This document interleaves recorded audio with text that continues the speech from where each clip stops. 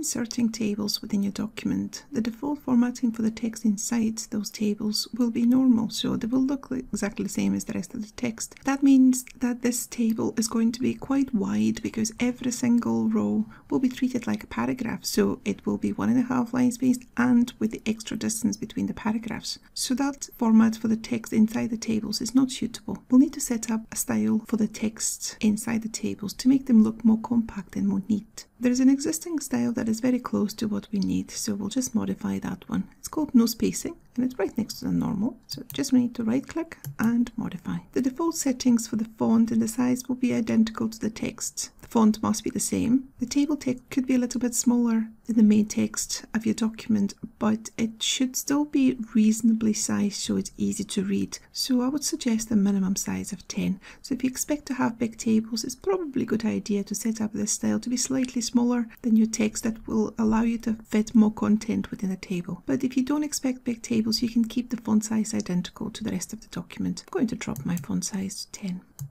It is vitally important that you make sure the text inside the tables is left aligned. My document was set up as fully justified, and that's why my default setting here is for the no spacing style to also be fully justified, but that is not acceptable when you have narrow strips of text within each column, and if you force them to fully justified, you will end up with big gaps between the words. So the text needs to be left aligned by default. If you want to center a particular part of the table, that's absolutely fine, but the default option should be left aligned. It needs to be single spaced. It needs to be much more compact than the rest of the text. You're trying to make your table neat and compact and its structure to be clearly visible. And then we can go to the format button and choose the paragraph option. We don't want any indentation. However, the spacing by default is 0, which means that it will be very compact. This will make it difficult to read this table if you have more than one paragraph of text within a cell. So I would suggest increase that spacing a little bit. You don't want to space it out too much because it's going to end up looking very similar to what you're currently seeing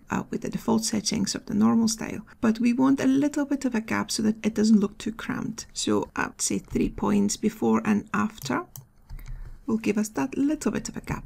And then you can click OK to finish formatting the paragraph options and OK to finish modifying the style. And then all you need to do is select all the text inside your tables and format it with a no spacing style, and you can see how much better it looks. Obviously, if there are some row headings or column headings that you want to make bold, that's absolutely fine. You do it yourself manually because the computer will not be able to do that for you.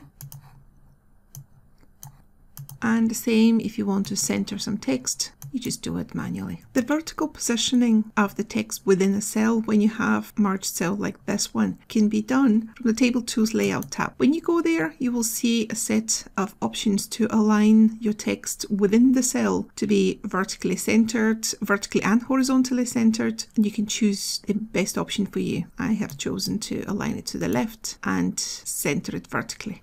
We'll do the same with this second table.